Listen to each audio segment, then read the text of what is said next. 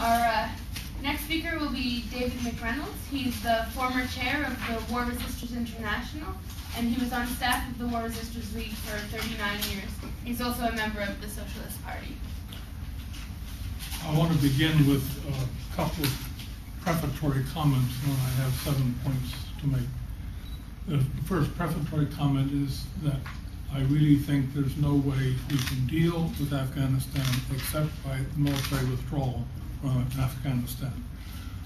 I accept, and we've just heard a full account of the tragic situation internal to Afghanistan, but there are many areas of the world, Darfur, the West Bank, Gaza, the Congo, one could go on, that are terribly tragic, and we cannot resolve them by military means. So the first thing is, without further discussion of that, I'm for the unconditional withdrawal of NATO forces.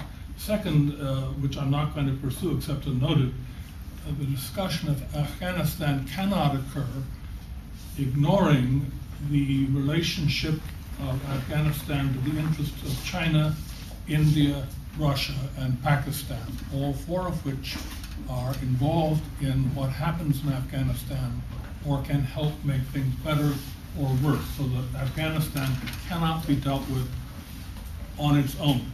Having said that, there are 7 points I'd make. The first is just to look at the history of Afghanistan, which I think all of you know, that we are simply replicating a terribly tragic chapter under the Soviet Union, which did in fact achieve a great deal in Kabul and areas of that sort where they had control, but brought terrible, terrible suffering to the Afghan people, large numbers of refugees, and a guerrilla war which the US supported, which finally drove the Soviets out. Prior to the Soviets, there was a British effort to control Afghanistan, which failed, and that's not the only part of the Afghan history, which was a long history, but a complex one. And Afghanistan is not a single unitary state, such as Sweden or Norway. It is a complex of tribal groups, and hard for us to understand in that sense. The second point is that the reasons for going in tend to be because we can. The nations with great military power tend to use that power rather than diplomacy.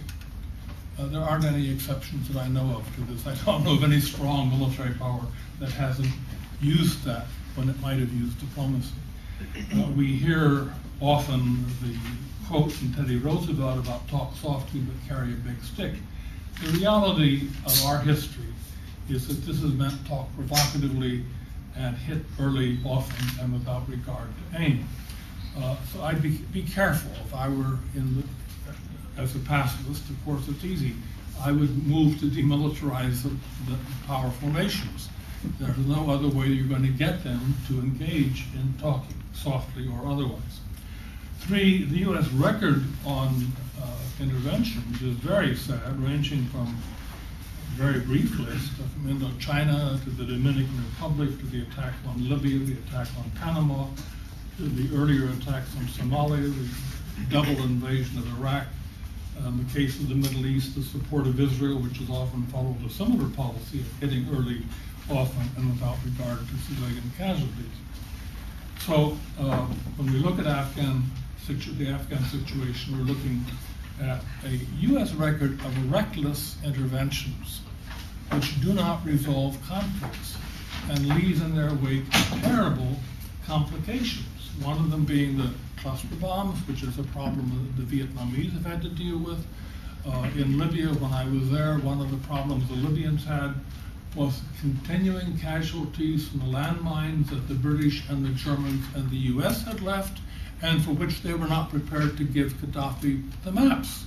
So there are still people dying in Libya today, farmers who hit landmines. And so all of these interventions, which look so wonderful when we're reading headlines, have terrible casualties. Fourth, I think we have to admit we don't know the full complexity of this situation. In 2001, we could probably have dealt with Al-Qaeda by using the Pakistan intelligence service, which had been primarily responsible for setting up the Taliban. As part of their contest with India and so on, they had been the key force behind the Taliban. I suspect had the U.S. really played its cards right, it could have made a deal with the Pakistan intelligence service that they would get the Taliban to turn over al-Qaeda. I can't guarantee that, but I know we didn't make any effort. We just, boom, went into Afghanistan, drove the Taliban out temporarily, didn't catch any al-Qaeda, and screwed up. So the situation is very complex, and we've heard, and I appreciate very much both of the speakers who've gone before, who've helped to see that it's a very complex situation.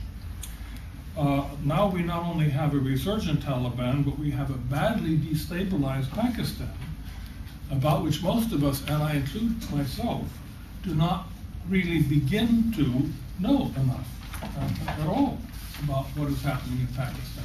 I mean, if we talked about Afghanistan, the complexities in Pakistan are actually considerably greater and much more dangerous. And I admit I don't know about them. Unhappily, other experiences have shown, the Balkan conflicts, the Middle East conflicts, the Iraq War, the Vietnam War, that the experts are often no better informed than we are, often not as well informed as we are. At least we should be honest enough to admit we're not that well informed. But do not make the mistake of thinking that because I don't know, you don't know, and you don't know all of the complexities that our government does. It doesn't. And it has a long record of proving that it does not know what it is doing. The greatest and most tragic of these was the Vietnam conflict, in which 3 million Vietnamese were killed, in a war which never made sense at all, but was conceived and carried out by the best and the brightest of men under John F. Kennedy and then under Lyndon Johnson. So be cautious.